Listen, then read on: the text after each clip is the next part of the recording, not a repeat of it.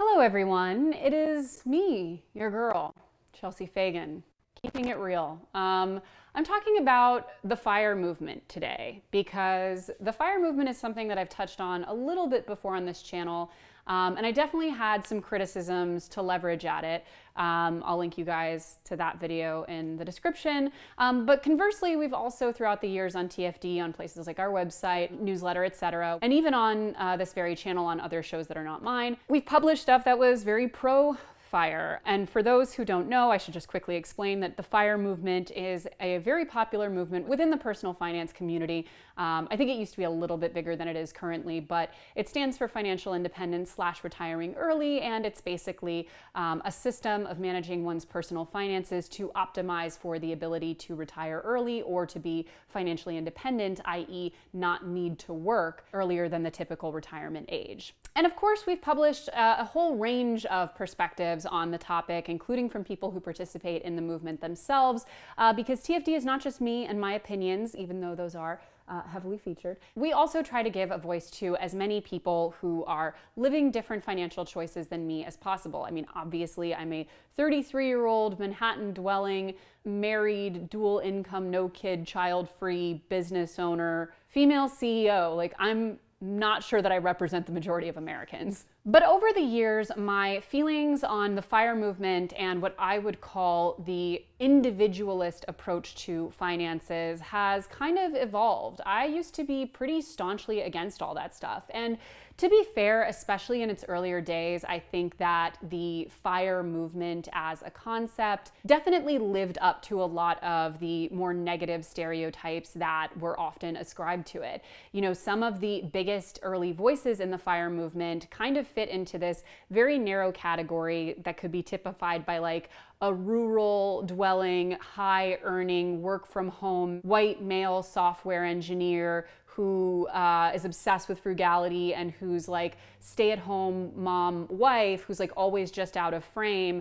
is like doing all of the unacknowledged and unpaid domestic labor and child rearing that's like allowing this dude to hyper focus on gamifying money and also in many cases produce a lucrative blog of some kind. But ultimately, I mean, that caricature is a caricature. It's not an accurate slice of all of the various people who make up the FIRE movement, nor are those life choices the rule of how people who pursue that pathway have to live. But for me, beyond the demographic info of the person who happened to be leading the conversation at any given time, the underlying ideology that often underpinned a lot of the FIRE movement, especially people who fell into that aforementioned category, tends to be an ideology that I have a very difficult time with in the personal finance world in general, and it's also seen in things like cryptocurrency. It's a very fundamentally sort of libertarian look at the financial ecosystem we live in, which is obviously inherently quite political and policy driven. Basically, it's this overarching view of this thing is bad and not working for us. In the case of cryptocurrency, that's the monetary system and constant wealth concentrating upwards to the already richest among us. And in the case of FIRE, it's often that Americans on average are not able to access a dignified and comfortable retirement, and often not a particularly long one. And that in both cases, we need a kind of escape hatch to get around this system and do it in what is usually a pretty hyper-individualist way. Now, in the world of cryptocurrency, there's a huge extra layer, which is that this money is being made ultimately by funneling other people into these currencies underneath you in order to prop up a deflationary currency system that is being treated like a speculative investment. And as far as I'm aware, that's not something that happens in the FIRE movement. But I do think that in general, reframing how we think of retirement as an individual gamified pursuit of hyper-managing your money on a daily basis and optimizing for frugality at all costs in order to have the kind of comfortable retirement or work-life balance that in many other developed countries is basically the norm guaranteed by the state, seems like at best a really huge misdirection. Because I also think that in a lot of cases, and again in its worst excesses, the FIRE movement with its focus on hyperfrugality creates a tendency to become incredibly judgmental about the individual spending choices that people are making and associate those choices with what is keeping a person in poverty or limiting their future retirement options,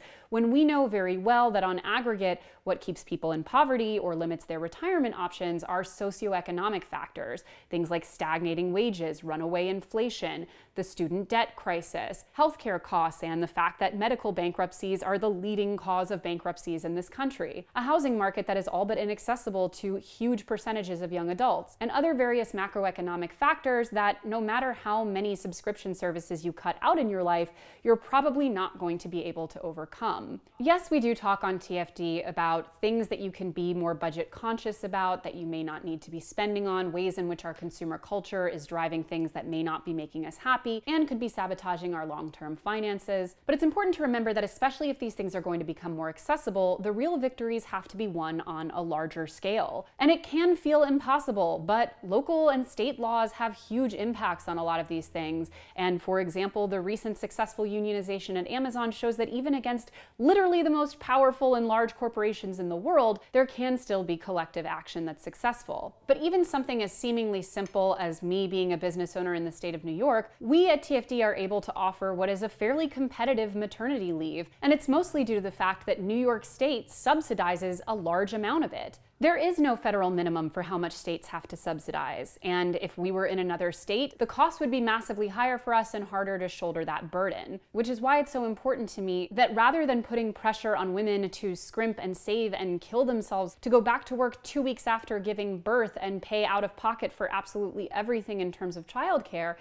that we understand that there are ways to advocate so that we don't have to live this way. And I do think that I used to be a little bit too far on that side in terms of how I framed things. I could and even can sometimes still be pretty judgmental about these fairly individualist pursuits of gamifying the financial system that we live in order to maximize results for yourself, because it does so often feel like it comes hand in hand with shaming and ostracization and judgment of people who don't play the game as well as you, rather than admitting that the game is rigged and sucks. But one thing that I have learned as it comes to financial independence specifically is that a framework that it does offer us in terms of how we think about our choices is that it prioritizes above all else valuing our time. It can be easy when we think of money to think just in terms of dollar bills, but for example, if you're working a job that has you working incredibly long hours for higher wages, you may actually end up with a job that has a lower hourly wage than another in which your salary is lower on paper,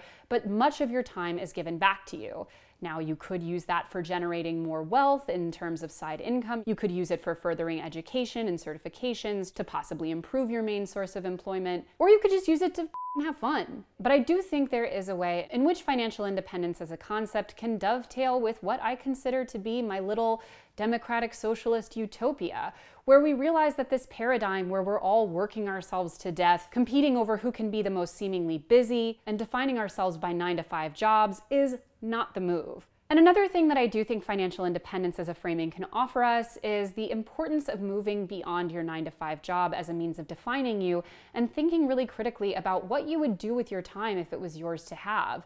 We're often so obsessed with this very particular metric of success and identity that statistically, a lot of people end up, when it comes time to actually retire, super depressed. It's not a perfect science, but it's probably fair to say that if we were focusing more on the different aspects of our personality and interests well before retirement,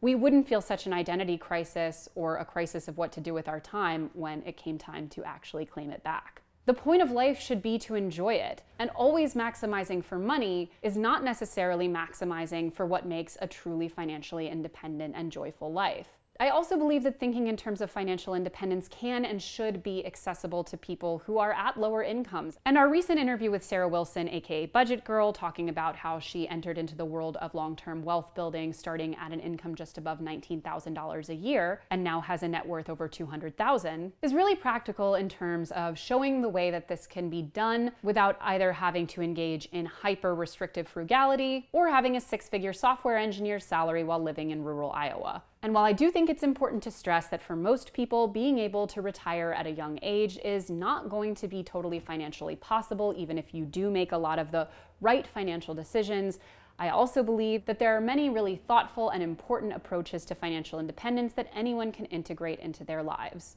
And you guessed it, I'm here to promote some for those who are looking to approach wealth building and financial independence from a perspective that's holistic, community-minded, and not about every cutthroat man for himself, how many times can I cancel my Netflix subscription until I'm able to retire at 35. We're offering an all-day summit on May 14th called the Financial Independence Summit. So on May 14th from 11 to 5 p.m. Eastern, we will be holding our 4th official all-day summit with replays of every session available if you can't join us live. We're covering financial independence from every angle, and new featured experts are being announced every day. Sessions include how to be your own CFP, funding the life you want, passive income 101, redefining your value beyond your 9 to 5, the art of getting paid on time, and how to earn legit side income. Your ticket gets you access to the full day event, including more than 10 sessions and interactive components, all centered on financial independence, full access to all video recordings for 4 months following the event, a hands-on, downloadable, printable workbook full of activities, lessons, and guides to continue your work from the conference and enhance your financial independence goals, access to the conference Slack featuring dedicated networking spaces, and a virtual goodie bag full of freebies, discounts, and downloadables to use before, during, and after the event. Tickets are normally $39, but you can get $14 off, so just $25 for all of that with promo code YouTubeVIP at checkout at the link below. I hope to see you there. I'll be there. I'll be having a great time. And as always, guys, thank you for watching, and don't forget to hit the subscribe and join buttons and to come back every Monday, Tuesday, and Thursday for new and awesome videos. Goodbye!